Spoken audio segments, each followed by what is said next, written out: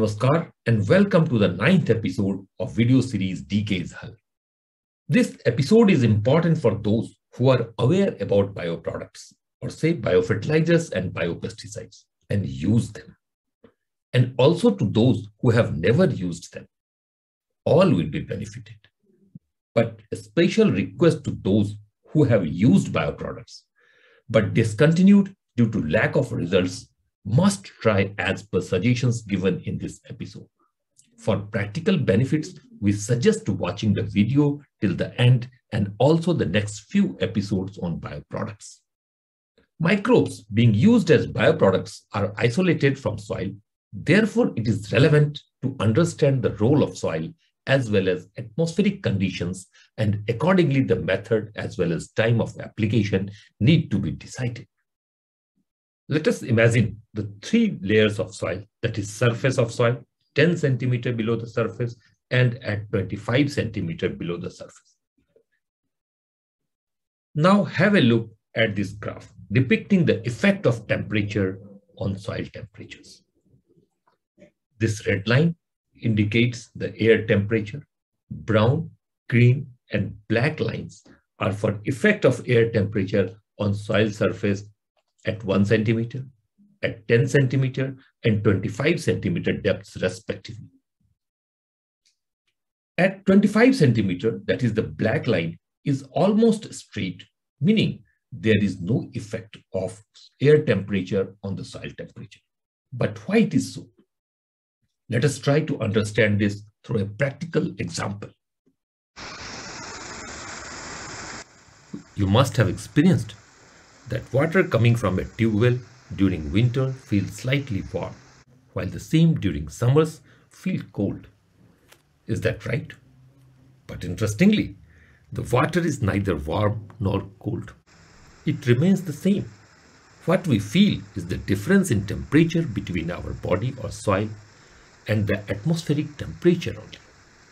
In other words, at 25 centimeter or further below the soil surface, atmospheric temperature has the least effect on soil temperature. Now see, the green line at 10 centimeter, there is some variation. However, soil temperature is below air temperature. While at the top 1 centimeter, the soil temperature is much higher than the air temperature. And this is the reason no bioproduct should ever be applied on the soil surface and left unattended, because higher temperatures may kill the microbes in the very beginning. As far as possible, the products must be mixed well in the soil, plus the product itself be protected from direct sun and heat. And as far as possible, operations should be performed in the shed. Now, the various methods for applying bioproducts are seed treatment, seedling root dipping, soil treatment, drip irrigation, etc. It is important to mention here that not all the bioproducts can be applied through all the methods. Actually, it depends upon the type of bioproducts and the crop or the crops to be treated. Here, our purpose is to discuss the steps or the practices to follow against each method whenever suggested. Let us try to understand these methods in detail. The first is seed treatment. Whenever recommended, use 3 to 5 ml of liquid or 5 to 10 gram of powder formulation mixed with 50 ml of water per kg of seed. Mix required quantity of bioproducts in water. The solution or suspension thus formed should be sprinkled uniformly on the seeds and mixed thoroughly. After mixing, seeds should be dried in shed for half an hour and then sown in the field. Now the next is seedling dipping. Use 3 to 5 ml of liquid or 5 to 10 gram of powder formulation per liter of water. About 50 liters of water will be sufficient for seedlings to be planted in 1 acre land. Add bioproducts in water and mix well. Dip the seedling roots for 30 minutes, then transplant in the field. Soil application. Recommended doses of bioproducts, that is biofertilizers and biopesticides, to be mixed with 80 to 100 kg of well-decomposed manure or compost per acre. Mix thoroughly and broadcast uniformly at final land preparation or at sowing or before transplanting. Early application is better, however, may even be applied till 10 to 15 days of sowing or transplanting or latest at first irrigation. In case manure or compost is not available, soil from the same field to be used. Fresh cow dung or undecomposed organic matter should never be used as it may be harmful to the crop as well as soil. Drip irrigation.